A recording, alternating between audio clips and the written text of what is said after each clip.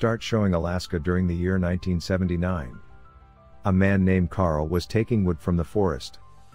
An unknown person, on the other hand, was examining a frequency. When Carl was moving in his car, the truck in front of him flies into the air and lands on the ground. Carl comes out of the car to see it. Meanwhile, a mysterious UFO comes and takes Carl with it. Later we are shown the present time. Here we see the main character of the movie, Isaac. He is a computer engineer and sends a signal to space along with his friends. After some time, he receives some data. Actually, Isaac used to make his vlog every day. When he went hiking one day, he saw something coming down from space. This object was also visible to the citizens. The cops arrive at the scene as well, but Isaac arrives there first. He sees the alien spaceship there. Isaac tries to capture it on film. But the alien spaceship disappears from there. An alien comes behind Isaac and Isaac gets panicked seeing it. He somehow tries to record it on camera. But the alien goes from there. After that, Isaac also escapes from that place. This scene cuts here itself and the screen turns black. After that, we are shown the scene after 3 days. Isaac lies fainted in that place for 3 days, where he saw that alien. Then we see some strange marks on his hand. He checks his camera recording. He notices that aliens were taking him with them. After that, Isaac's camera gets turned off. When Isaac returns to the home, his television mysteriously vanishes. After seeing it, Isaac gets panicked, but the TV returns as well. Isaac has the impression that these were just hallucinations. The next day, he visits the doctor. The doctor tells shocking news after seeing his hand's X-ray. He tells that his hand was cut by someone. Later it was joined like it didn't cut before. The doctor also doesn't believe it after seeing it. Isaac shows the video to a colleague after arriving at the office, in which he was being abducted by aliens. His friend doesn't believe it either. Isaac comes home and uploads the video of aliens on YouTube. He writes alien abduction footage as the title. It means aliens have kidnapped me and I am the victim of aliens. This video gets viral. The next day, the media channels start calling Isaac for an interview. Isaac goes to a channel for an interview. The reporter asks him many questions. She asks how he had a camera at that time. Isaac becomes perplexed and interrupts when was asked this question. The reporter believes it is a hoax and ends the interview. Returning home, he sees the news on the news channels that he has made a false video to get famous. Isaac immediately searches for the alien's victim on YouTube. It refers to those who were kidnapped by aliens. He sees a girl's comment, in which she writes that she had the same experience that Isaac had. Isaac messages her and asks her to meet him in a hotel. Later that girl meets Isaac at the hotel and her name is Sarah. Isaac shows her his videos and some history-related pictures along with UFO pictures. Sarah informs him that she heard about Carl who was kidnapped by aliens in Alaska during the year 1979. That man also passed the lie detector test. Carl disappeared after that incident. Isaac gives her his phone number at the end of their conversation. She is asked to notify him if she receives any information related to this incident. The next day, Isaac goes to courier his videos to those who have posted the alien kidnapping article on internet.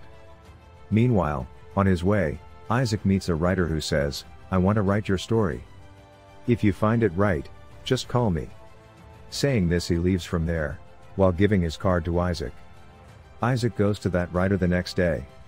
The writer says you should pass the lie detector test. Everyone will believe that you were abducted by aliens, if you pass the test, as you are an alien's victim.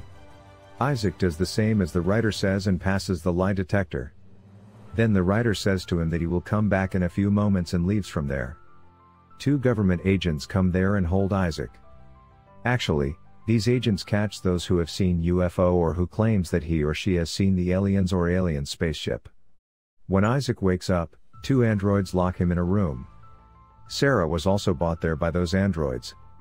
They place Sarah in another room. There we see a TV in front of Isaac and an officer asks him to cooperate.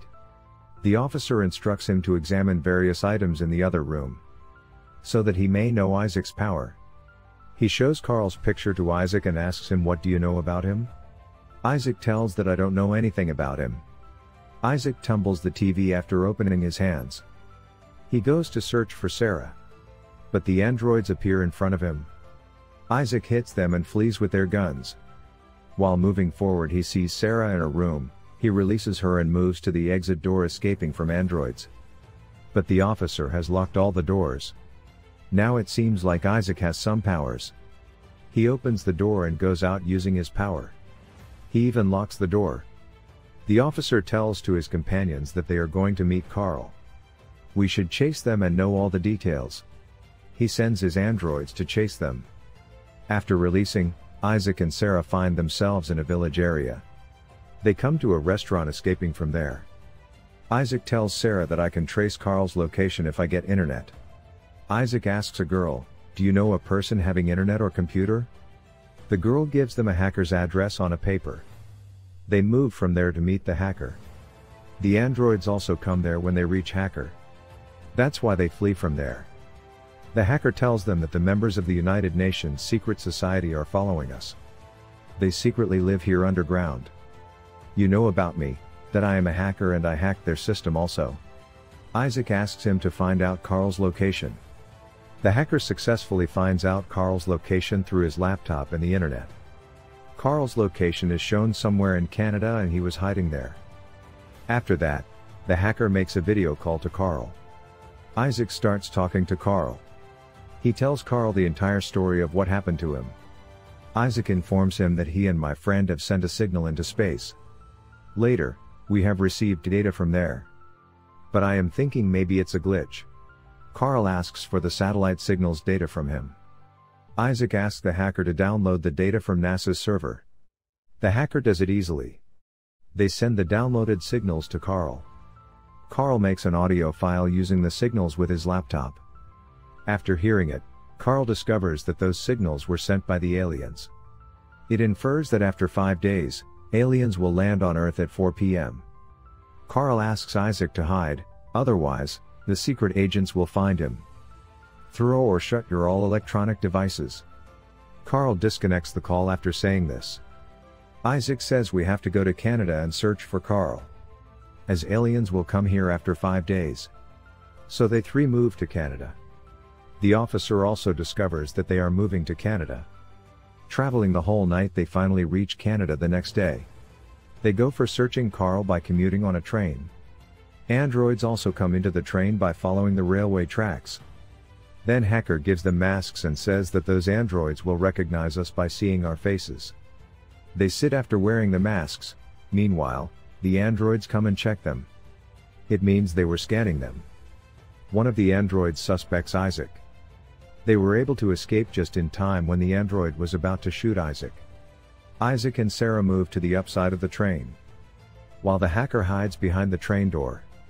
One android goes upside of the train while chasing Isaac, but it falls. The other android was kicked outside by the hacker while it was planning to go upside. At last, they reach Carl's cabin. Carl comes out with a gun after seeing them through the camera. He says that the secret agency was behind them. That's why Carl straps strange devices to their wrists. He informs them that those aliens have implanted a tracker in their hands. With the help of the tracker, the secret agency can find you easily. As Carl turns off their trackers, the officer also doesn't receive any signals. Then, as he takes them to his cabin, he tells them, "I collected all of this 20 years ago. I created a device capable of converting any frequency or signal into an audio file. Actually, I also sent a signal and got a reply. But that wasn't a strong reply like yours, Isaac."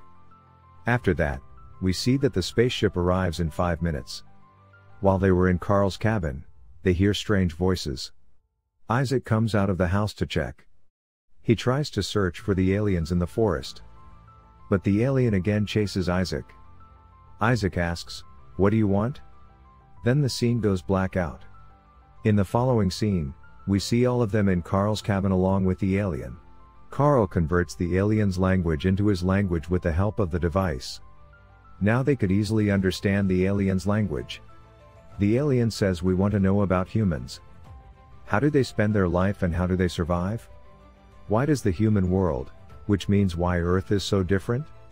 Alien shows them a vision, and asks about that person. They see Jesus Christ in this vision. Isaac says he is Jesus Christ, asks how come they know about him? Then the alien says that I know about him. He is considered unique and significant in the creation of the universe according to our knowledge. However, the alien says that we received answers to our questions. That is you, yes, Isaac, you are the answer to all our questions. Sarah tells the alien, our hands are aching after the alien kidnap. The alien tells them that they have put a tracking device in their hands. The alien places a device on Sarah's hand. Sarah's hand divides into two parts because of it. It takes out the tracker from Sarah's hand. When the alien was about to take out Isaac's device, the officer and his men arrived there. They warn Carl from outside that if he does not come out, they will murder him entering his cabin. Carl emerges from the cabin, and the officer inquires about his father. Actually, in the beginning scene, we see a truck in front of Carl's car which rises and then falls. In reality, that officer's father was in that truck. His father didn't return though Carl returned. The officer was thinking that Carl has killed his father. Now officer warns Carl that if he fails to tell the truth, he will kill him. Carl says I don't know anything. I don't know anything about him and where he has gone. The officer doesn't believe in Carl, and they shoot him. Sarah comes out seeing Carl's death and the officer realizes that they are inside. When the alien was removing Isaac's tracker, the officer warns him that if he does not come out, then they will shoot and kill Sarah. The officer kills Sarah when Isaac doesn't come out. Now Isaac's tracker was also removed. The alien advises Isaac to use his telekinetic power. By using his powers, Isaac teleports the hacker outside the cabin before the laser hits him. As soon as he comes out, he vanishes the officer and his men. The hacker becomes shocked after seeing it. Where could they all be gone? Later the alien revives Carl and Sarah. It also drops them somewhere while taking them in its alien spaceship. The officer thinks that they all escaped from there by sitting in the spaceship. After that, we are shown the scene which is 6 months later. Isaac and Sarah were living very happily. Isaac is learning to use his telekinetic abilities more effectively.